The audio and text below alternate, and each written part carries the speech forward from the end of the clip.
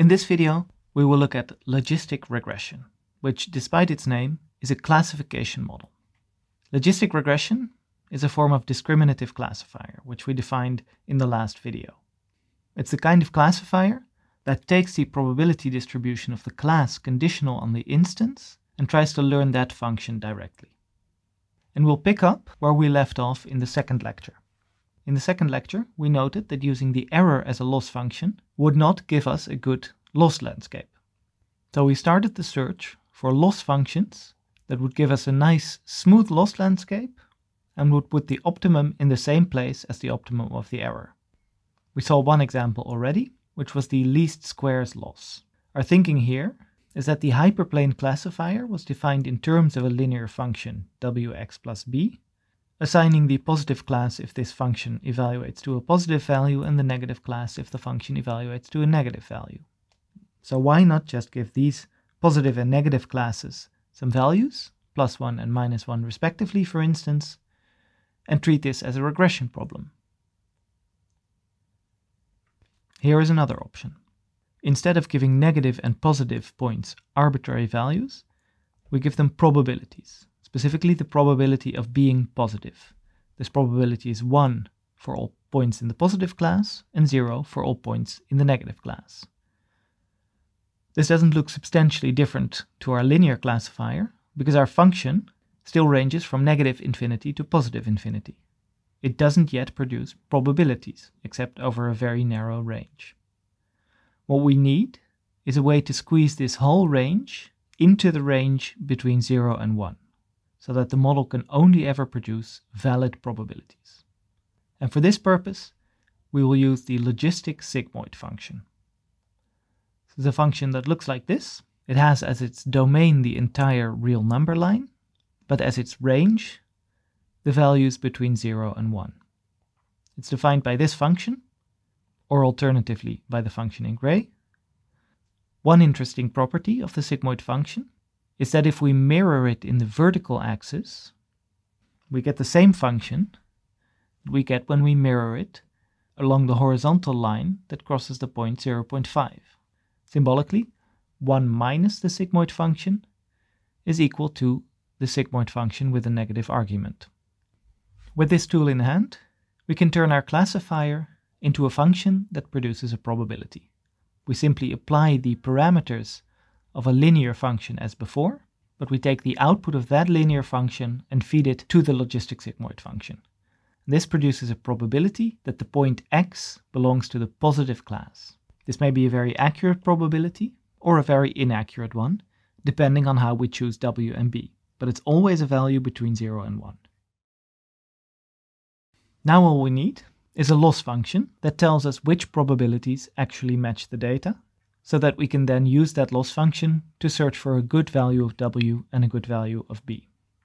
For this purpose, we will follow the philosophy of the maximum likelihood objective that we've seen before. First, some notation. We'll refer to a data point by a lowercase x, and we will refer to the probability produced by our classifier for a particular class as q subscript x with the class as the argument. And since these need to sum to 1 over all classes, once we know the probability that our classifier assigns to the positive class, we also know the probability that it assigns to the negative class. Furthermore, we split our data into two subsets, the positive and the negative examples, and we refer to these as x subscript p and x subscript n. Now with this notation in place, our task is to find the classifier q that maximizes the probability of the true classes. That is, we will use the maximum likelihood objective. With our notation, that looks like this. We take the probability of the data to be the probability of the labels given the instances, and we can compute this by iterating over the data and computing the probability of the correct class label given our classifier for each instance and multiplying these probabilities. And our job then is to look for the model Q that maximizes this probability. As before, we will take the logarithm of this probability. Because it's easier to work with, and because we're looking for a loss function, we want something that we minimize to optimize the model fit, so we'll stick a minus sign in front of our function. We can then take the product out of the logarithm, turning it into a sum. And we can split this sum over the whole data into a sum over the positive instances in our data plus the negative instances in our data. And minimizing this loss function leads to the solution to our logistic regression problem. To visualize what this means, let's look back first at the least squares classifier. In this case, we computed the residuals indicated here by vertical bars, and the value that we tried to minimize was the sum of the squares of these residuals. For the logistic regression, the picture looks like this. For every point, we get a probability. Probability of a positive point being positive is the height of the logistic function under that point, and the probability of a negative point being negative according to the classifier is the distance between the logistic function and the value 1. And what we try to maximize is the sum of the logarithms of these values. So if we look at the negative log function plotted here, which relates the size of one of these bars to its effect on the loss, we see that the bigger the bar gets, the less it contributes to the loss. So the bigger the bar, the better. And we also see that bars that are very close to 0 contribute a lot to the loss, and bars that get closer to 1 contribute a lot less to the loss.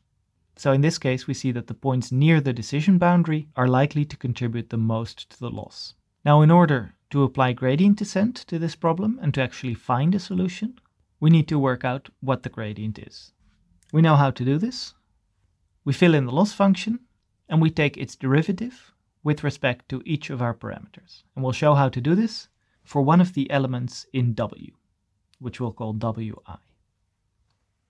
We fill in the loss function, which consists of these two sums, and the first thing we do is we work the sum out of the gradient. And we'll focus on the term that applies to positive instances.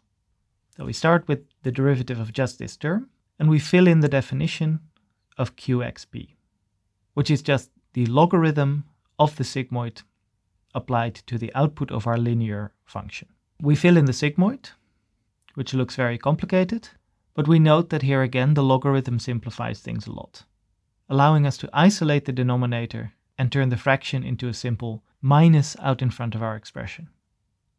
To deal with the logarithm, we apply the chain rule, where the derivative of the logarithm gives us this expression for the factor on the left.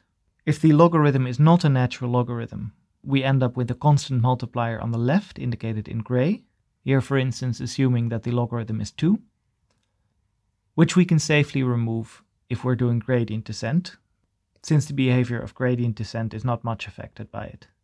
We can also use the natural logarithm, and then this factor disappears naturally. The factor on the right we work out by applying the chain rule again to get rid of the exponent. For the first factor produced by this chain rule, we get the derivative of the exponent, and in the second factor, the only relevant term is this dot product, which is in itself a sum, and the only part of that sum is relevant is Wi times xi, which gives us the derivative xi.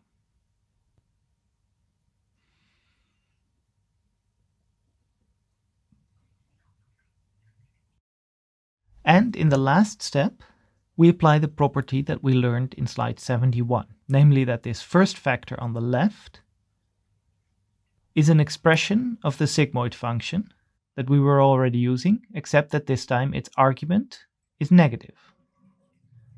And a sigmoid function with a negative argument is equal to 1 minus the sigmoid function. So that's what we fill in on the right. And this expression is equal to the probability that our classifier gives to the class being negative. So a lot of math with a lot of complicated expressions, but the final outcome is a very simple result. So going back to our complete expression for the gradient of this log loss, we see that we get this simple expression. And for the terms corresponding to the negative instances, a very similar sort of derivation follows. So this is logistic regression. We use the sigmoid function to turn a linear function into a discriminative probabilistic classifier. We apply log loss, maximizing the log likelihood of the data given the model, maximizing the log likelihood of the observed classes given the model parameters, and we derive the gradient of this loss function and search for good weights. There is no analytical solution for this problem, but the problem is convex, so we can be sure that gradient descent will quickly and efficiently find the optimal solution. And note again that logistic regression is a bit of a misnomer, since we're actually building a classifier. Let's finish up this video by seeing what that looks like in practice. Here is a dataset in a two-dimensional feature space that shows a common failure case for the least square classifier. The points at the top are so far away from the ideal decision boundary that they will have huge residuals under the least squares model. And there are no similar points for the negative class to balance this out. The result is that after a little bit of gradient descent, the least squares model ends up far from the ideal decision boundary. Here's a sketch of that problem in 1D. We see some blue points and some red points near the decision boundary, but some of the blue points are so far away from the correct decision boundary that they get large residuals and pull too much on the line. In the case of the logistic model, we don't have this problem, because if the model fits well around the decision boundary, it doesn't have to worry at all about points that are far away. Get a probability for positive very close to 1, so they contribute almost nothing to the loss function. And indeed, when we apply logistic regression to our dataset, we see that it finds an optimal decision boundary separating the classes perfectly. And here is what our logistic function looks like as it colors the plane. In this picture, blue indicates areas with a high probability of positive, and red indicates areas with a high probability of negative. And we see that the decision boundary is a relatively thin line in between the 2 point clouds. Note that for such well-separable classes as in this dataset, there are many suitable decision boundaries, and logistic regression really has no reason to prefer one over the other. For both of these models, all points are assigned the correct probability very close to 1. In the next lecture, we'll see a solution to this problem when we meet our last loss function, the SVM loss. For now, let's finish up with a recap of what we've learned. In logistic regression, we use the logistic sigmoid to provide class probabilities from a linear function. We use the negative logarithm of those class probabilities to give us a loss function. And we see that points near the decision boundary get more influence than points far away. This is the opposite of the least squares classifier, and in classification problems, this is often what we want. The log loss generalizes very naturally to multi-class classification, and we'll look at how to do that in the context of neural networks.